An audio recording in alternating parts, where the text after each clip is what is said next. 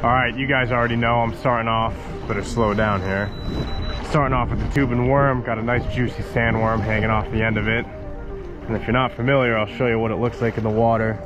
It just has that really nice twisty motion where if you sink it down deep and troll it slow by these big bass, they can't resist it. So we're gonna start off with that. Just hooked up on the tube.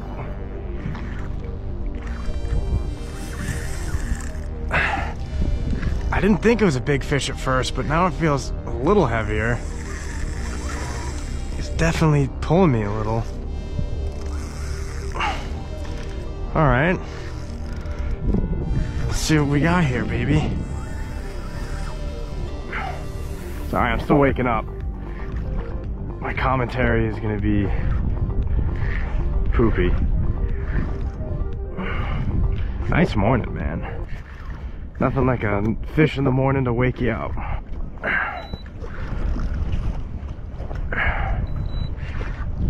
There he is. That's not a bad bass to start the trip right here, man. Look at this thing. That's not a bad bass to start right there, baby. Look at this, man. Woohoo! Fat boy. Fat boy right here. Oh, look at this freaking thing. Oh yeah. It's a good bass to start right here, man. Look at this chunker. Total chunker of a fish. He's not like super long, but my God, is he fat. Covered in lice too. Look at this. We're definitely getting another wave of fish. There we go, baby. That was about 5 minutes into this trip.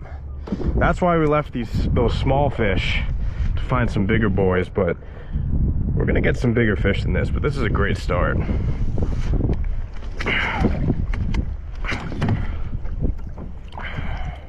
Wasn't really marking that many fish either, so it just goes to show you don't necessarily need to be marking piles of fish to hook up. You know, like sometimes they'll just come in at an angle and smoke it. There he goes. See you later.